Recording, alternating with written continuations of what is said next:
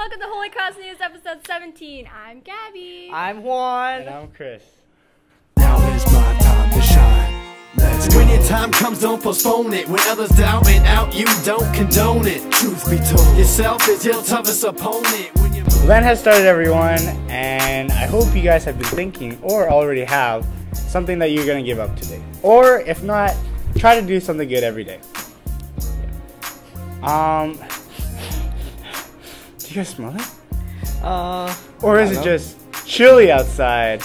Jazz bands and jazz choirs are going to be at Fresh Street Farms March 8th to be playing at a chili contest. So come and support because it's going to be really fun. Alright, Sunday, March the 9th will be daylight savings. So that would mean you will have to sleep 1 hour earlier. Spring forward. Headward forward. But that's okay because on Monday, is it May? April, March. What is it? On Monday, March 10, we'll have a Pro D Day, which means no school. Yay. Hey.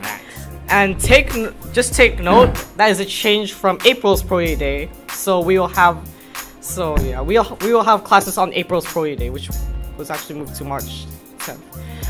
Anyway, with that aside, we will have penitential service on March 11th, which is a Tuesday. What's penitential service? Oh yeah, it's the sacrament of reconciliation. Wow. Wow.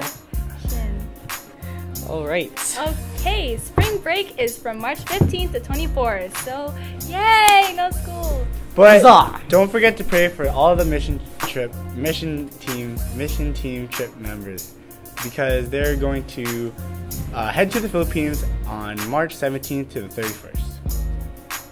And also take note that course selections have been moved to March 27th to the 28th. Alright.